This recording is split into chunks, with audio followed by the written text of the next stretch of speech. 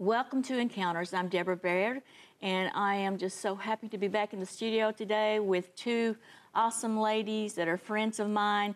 And before we get started in the Word, I want you to introduce yourselves and share a little bit about your ministries and what you do. Sister Lois Collier.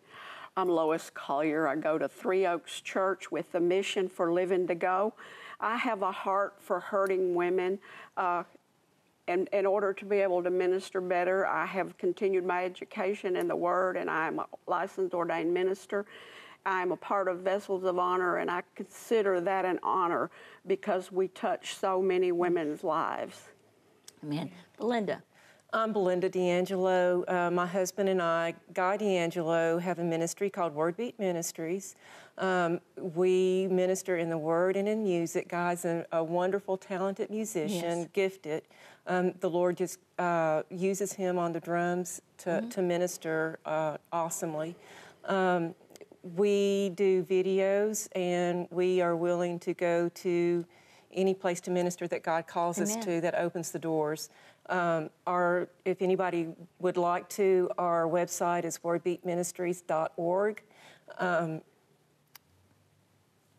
We live in Chapel Hill, Tennessee. We go to a church in Lewisburg.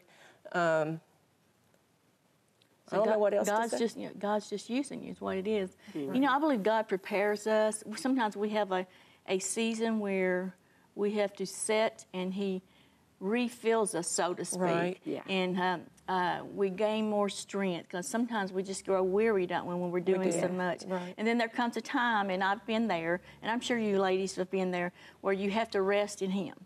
And you just let Him pour into you, because when you pour out so much sometimes, you forget that you've got to be poured back into. Amen? That's true. Yes. So, Yes. I mean, that's the great thing about God. He loves to continually fill us, because those living waters, it just rises up. And Yes. I love the peace of mind that God gives me when sometimes I grow weary, but all I have to do is call on His name, and bam, He's there. I mean, Yes. with the He's peace and the faithful. joy, Yes. and He's so faithful. Right. Well, today, we are going to be studying on 10 reasons to read God's Word. How many of you know today that reading God's Word is so vitally important? This is our lifeline.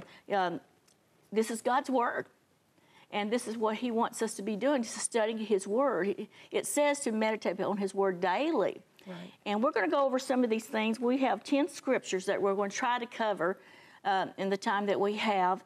And our first scripture, if you've got a pen and paper, take notes, and you can follow along, or you just come back and watch the program later. Our first scripture will be found in Psalms 119 and 133. Order my steps in thy word, and let not any iniquity have dominion over me. Now, Sister Belinda, what do you think that's saying? I mean, it's pretty plainly spoken, but... Right. I think it's saying that if we will trust in the Word of God, we have to be in God's Word and trust in the Word of God. Well, the Word of God is our shield. It protects us from the iniquity that's out in the world, or the iniquity that tries to attach itself to us. Right, and so many times we forget that the answer to all life's problem is in His Word. Yeah. Right. Yeah. And like you said, we've got to trust in His Word. Anytime that I have an issue come up in my life, or someone comes to me with not advice, but wants advice, they'll ask me, and I said, well, what I tell them is all I can do is give you the Word, Right. what the Word of God says. So if I'm not in the Word of God, I can't give them the answer. I can give them what Deborah thinks. Right. But that doesn't really matter to the hill beans. It's just what God's Word is so very important. This is what guides us. This is what nourishes us. It's our vitamin, so to speak. Yes. Amen. Let's go to Psalms 19 and 7. Sister Belinda, when you get to that, will you read that? Sure. Read that, please. I'm so thankful that I have His Word today. There may come a time when we can't literally have this Bible, but if we're in it today, it's a treasure in our heart. The Holy Spirit will bring remembrance. Amen? Amen. The law of the Lord is perfect, converting the soul. The testimony of the Lord is sure, making wise the simple. Amen. So basically, my thinking is that if we're studying this and we don't know much of the Word, if we pray beforehand, His Word will make us wise. Right. I mean, to have wisdom of His Word. There's too many times you see others try to find a loophole, so to speak. Yeah, right. You know, Yeah. they'll read a scripture and they'll say, "Oh, you got to read in between." That's not what that means. What you're saying, or you're just really not seeing that in the supernatural. Well, I mean, God's word is just exactly what He meant it to say. Yes. Don't you think it, Yes. Lois? Yes. Praise Yes. God. And you have to read it in the context. Amen. Not pick it out. Right. Amen. It's not a salad bar you can pick No, and choose. just choose. So, yeah, you know, because when we go to the salad bar to say, "Oh, you eat salad bar," you pick things. You know, "Oh, I don't like that. I'll skip over that." But God's word, it's meant for us to be assured and to follow each and every. People like to do the "thou shalt," you know, the ones they like.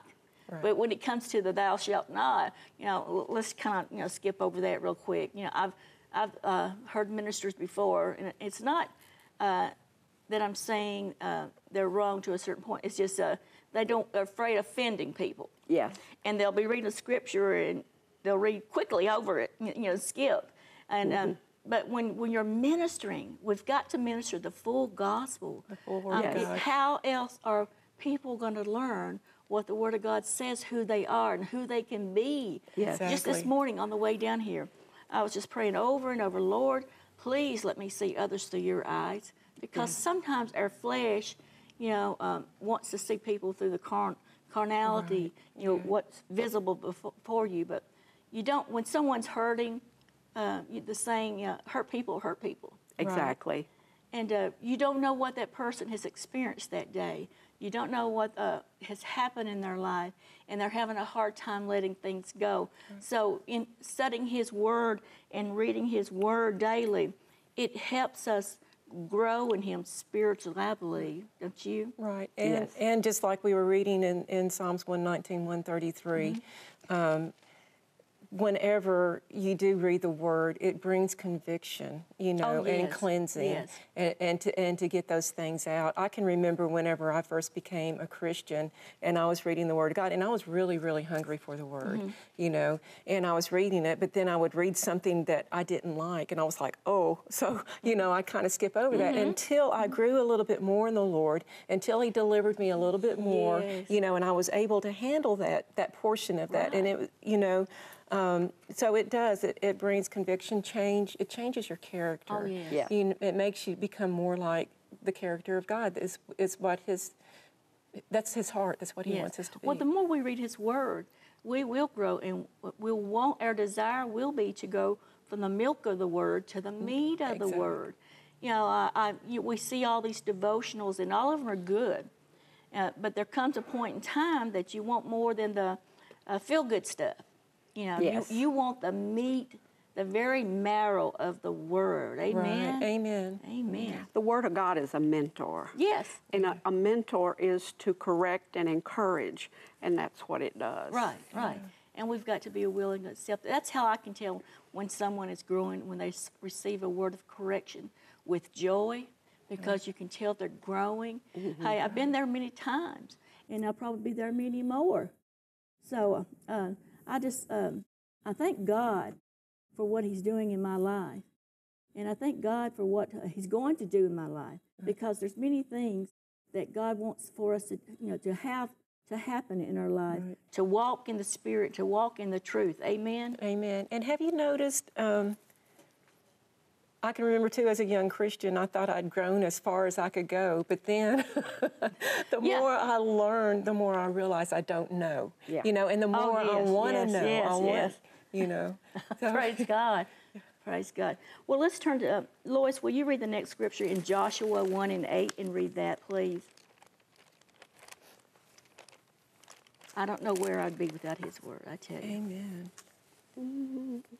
The book of the law shall not depart from your mouth, but you shall meditate in it day and night, that you may observe to do according to all that is written in it.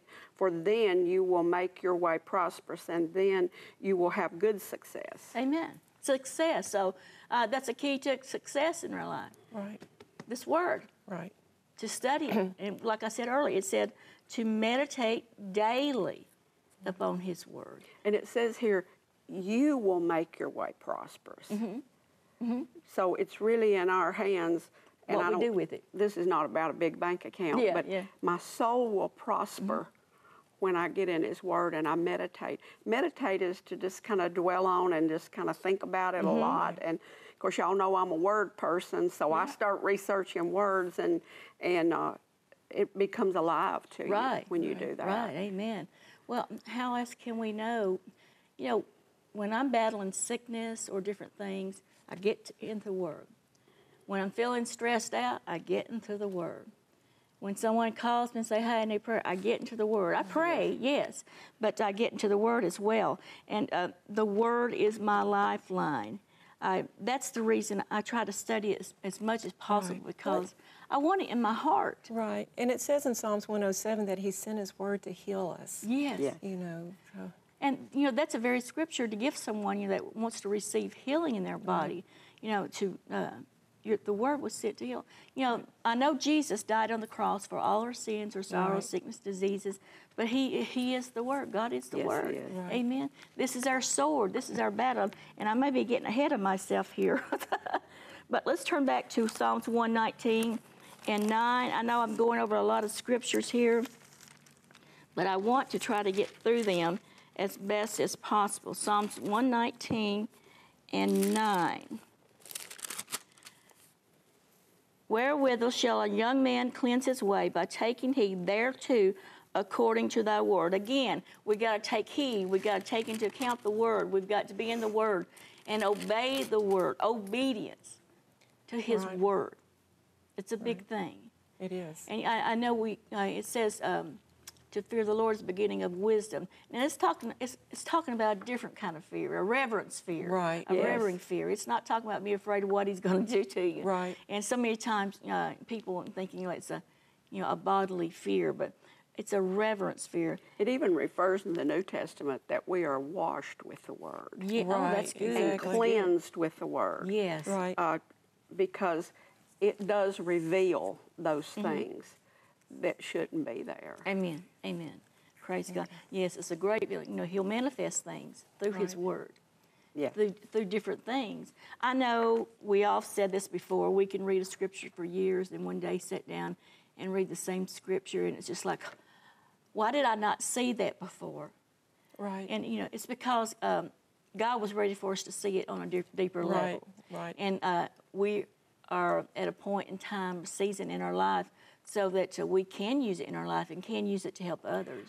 The whole Bible is a revelation. But I think at times what you're referring to is, you know, the word becomes illuminated. The light shines on it. We see it in a different way because we needed it at that time. I maybe didn't need it when I read it before. I was just reading it for the sake of reading it. But when it becomes illuminated to us, that's when it becomes alive. Right. And it gets inside. I think that we've all had those times when we've gotten to the word and it just seems like that scripture just kind of jumps out at you, you know, and becomes life to you. Amen. You know. Amen. I believe that. You know, what about those that says they just cannot understand the word when they read? What do you think? I think that, I'm sorry, go ahead. Go ahead. I think you have to pray. Yeah. Right, exactly. Yeah. And That's what I was ask gonna God to show you what he means.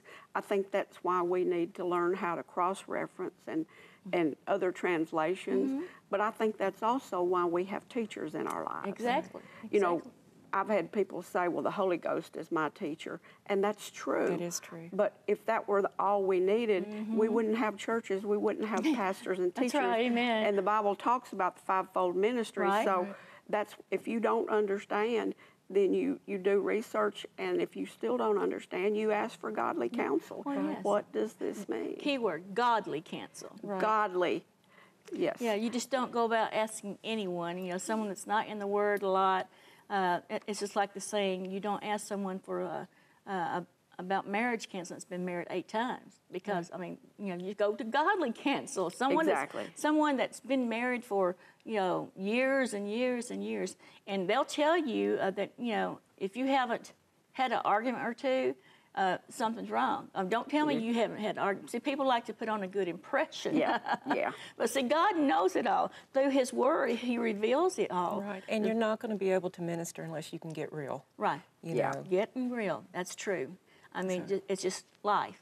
You know, life happens. Right. Sometimes we blame, don't take me wrong in this way, but sometimes we blame things on the devil that wasn't the devil's fault. Right. It's just Absolutely. life. It's just life. That happens. Absolutely. Well, the Word says it rains on the just as well as the unjust. Amen. And that we suffer the same things that our brothers in the world do.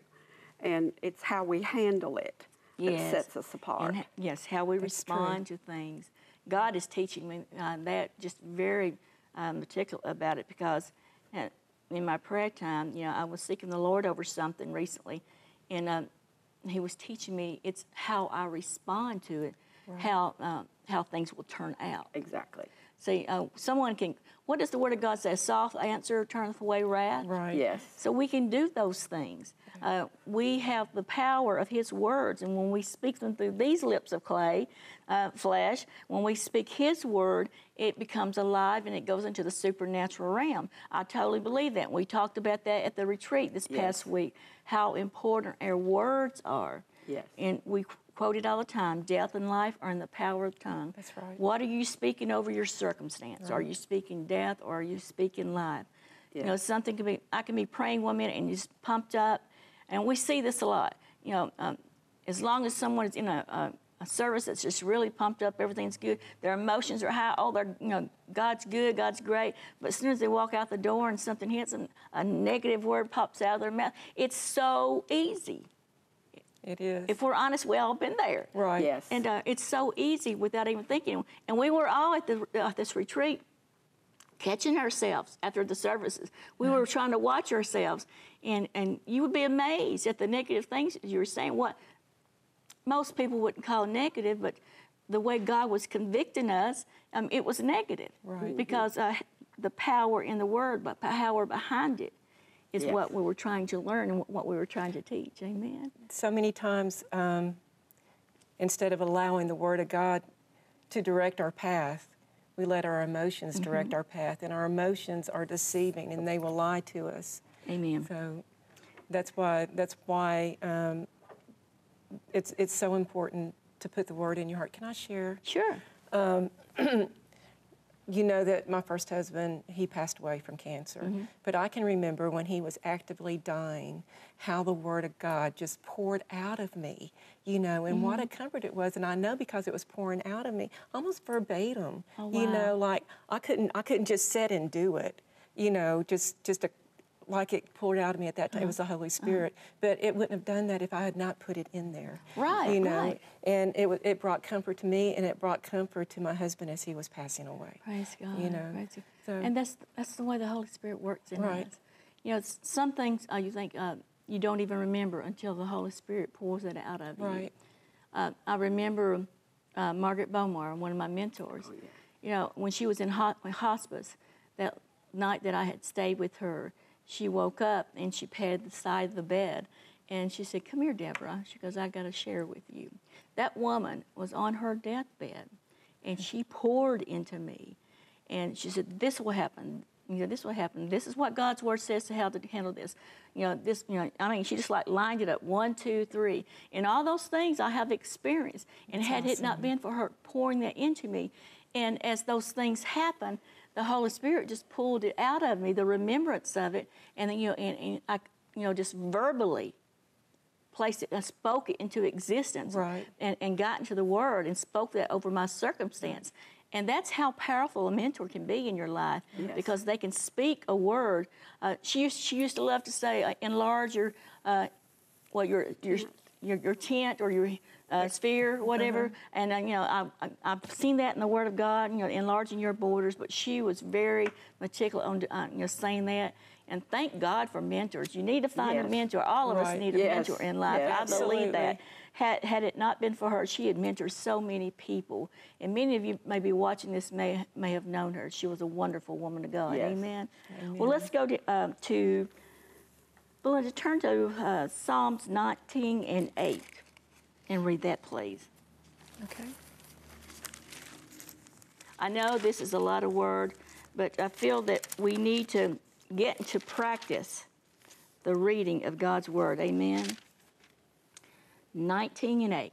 The statutes of the Lord are right, rejoicing the heart. The commandment of the Lord is pure, enlightening the eyes. Praise God. It's pure. It's pure. It's not tainted. It's not got man's opinion in it. It's God's inspired Word. Mm-hmm. We can buy books today that are very inspiring. Right. But along with that, there's man's opinion and things. And, I've been mentoring someone recently that, what does the Word of God say? They'll come to me and say, well, have you ever seen this happen? Or should I do this? I would say, what does the Word of God say? I always come back, what does the Word of God say? And I'll say, are you reading God's Word? Yes, ma'am. I said, okay, what does the Word of God say? You implement what God's Word says. The Word of God can bring strength. Like we said earlier, can bring healing, can bring joy. The Word of God says the battle's not ours, it's His. Right. But how many times do you and I try to fight the battle on our own? Even though it says it's His.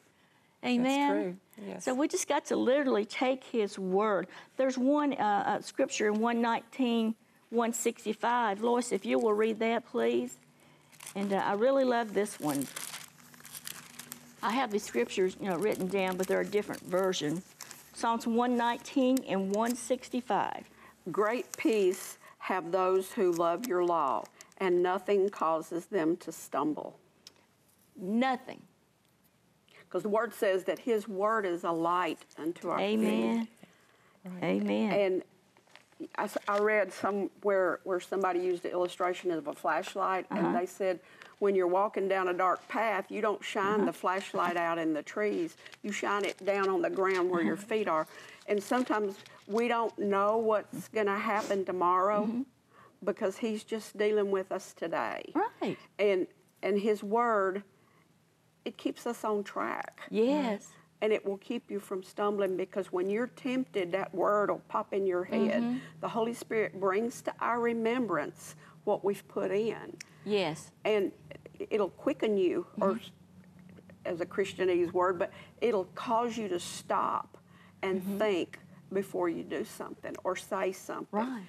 And I've learned it myself, because I've got the gift of gab, that I pray, Lord, teach me to be quiet when I need to be quiet. Right. And when I speak, let me speak with wisdom. And if you pray that, He will stop you before you say stuff. Yes, yes. The Lord often has me just to sit and listen and not partake in any conversations.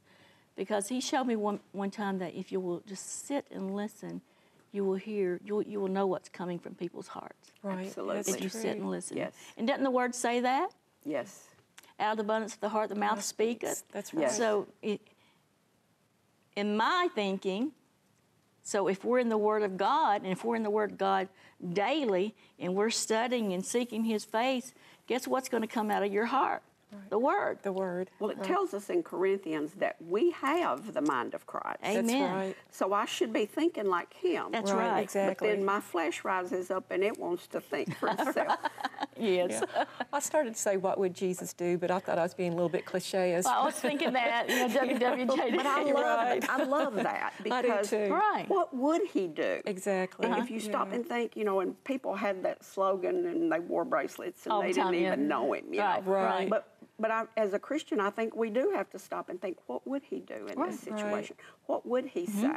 Because we are the Jesus that other people see. Yes. Exactly. Sometimes we're the only light. Right. There's a saying that you can minister, and when need, speak. In other words, you're the living example. You're the living epistle. You can minister with your life. You don't even have to say a word sometimes. That's right. But just minister with your life. People will see how you handle circumstances and how you respond to things in life, and they think, I've heard people say, I wish I could do what they do. Well, no, because you don't know what they've been through to get them to that point. Right. Every one of us has our own things in life that we have to process and we have to deal with, and how we respond to it makes Right. a world of difference. I'm going to read these couple more scriptures that I've got here on the paper to distinguish good from evil. This is one of the reasons to read God's Word, to distinguish good from evil. How can you know what is right and what is wrong without His Word? That's basically what it's saying in 119:11. So that scripture is in 119:11. I don't know what version this is. I just printed this off, the first version I had. Lois has already You got brought it? that verse Yeah, out. the word, your word I have hidden in my heart that I might not sin against you. Amen. No, you did the light. I'm sorry. Amen. Right. Amen. Have hidden in your heart. Right. But even though it's hidden in our heart, it shines before others. Yes. It does. It shines before others. You know, and that's we know that Jesus is the living Word of God, and if you have Jesus, you have the living Word of God living on the inside of you. Yes. You know, Yes. and the Word of God is anointed in itself. You know, and sometimes Yes. if you don't know what to say, you know, or whatever, just open up the Word and start reading it. Right. You know, and it's anointed And it's He going will to reveal. minister. He will Right. reveal. And Amen. I found that if you're struggling with something, you go to the concordance and you find what you need and you study those scriptures. Don't Search read it over out. there in Leviticus about the feast if you're battling stress or something. Right. You know, Right, because you know, or the begats, you know, the Yeah, people right. with the begats. Yeah. I just cannot read this word. You know, I've heard people say that. But I'm just going to go briefly over these 10 reasons to read God's word, to know where you're going, to have wisdom of knowledge of God's word, to find success, to live in purity, to obey God, to have joy, to grow in faith, to find deliverance, to have peace of God, and to distinguish good from evil. These are some pointers on why to read God's word. A lot of people find it hard to read God's word, and I believe in the last days that things are going to happen where people will not be able to read unless they have it in their heart. They're not going to know what to turn to. Amen? Amen. It's been good, ladies. I'm so thankful for this study that we've had. So today, I want you to get into the Word of God, and I want you to trust in God, pray, seek His face daily. Until next time, walk in love and keep your faith. We'll see you soon.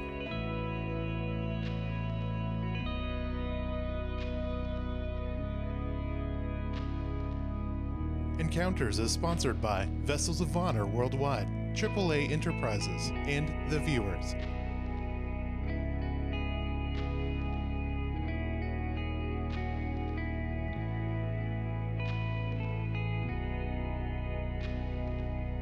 If you would like to contact Encounters, email encounterswithgod@comcast.net or write to us at 117 Sunset Place, Portland, Tennessee 37148.